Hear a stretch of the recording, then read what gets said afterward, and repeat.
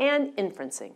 Inferencing refers to a reader being able to figure out what a writer means, even though the writer doesn't say it directly. A simple example is if a reading says that a solid surface is wet.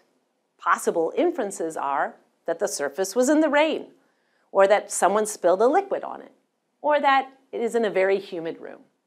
Students will need to be able to make inferences in many EMI courses. It's important for instructors to realize when a text expects students to make inferences and then either tell students what the meaning is directly or teach them how to make the inferences in English. So, reading is a complex process that involves many types of skills. We often forget just how many things we have to do when we read in a first language, let alone a different language. Doing a needs assessment helps us determine what our students might struggle with so that we can plan accordingly. Luckily, we can reuse many strategies and activities that we prepare when we teach the class again. And we can share our materials with others in the department and build a collection that saves us all time. Okay, I hope you enjoyed the video.